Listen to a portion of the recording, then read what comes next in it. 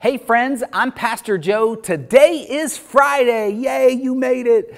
It's October 1st, and I have your word for the day. How do you react when somebody tells you that you're wrong? Have you ever yelled at a police officer who pulled you over for speeding or maybe running a light or some traffic violation? Maybe you dug your heels in when your spouse attempted to correct something you said. One summer, I racked up 5 speeding tickets in 3 months.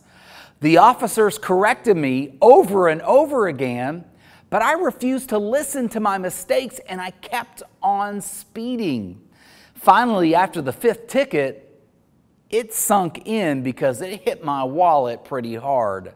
I realized that I'm an idiot if I keep on speeding and ignoring the law. After paying my fines, I thanked the officer for pulling me over that 5th time, and I told him I didn't even realize I was traveling that fast, and I could have caused great harm to myself or somebody else.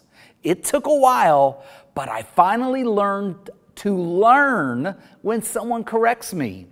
Proverbs 12:1 says, "To learn, you must love discipline. It is stupid to hate correction." That's right. He used the word stupid. Do you love to learn? Do you want to learn? Then if you are wise, you will love to learn from your mistakes, to not argue when you're corrected, to listen to somebody else and heed their instructions. Nobody likes to be wrong. I don't like to be wrong. But the wise, when the wise are corrected, they're grateful when they do receive that correction.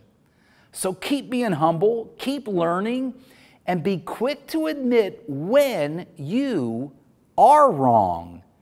And even if you're right, don't be so stubborn about it. If today's word for the day has blessed you, bless others by swallowing your pride and saying these 7 words to them: "You are right and I was wrong." God bless.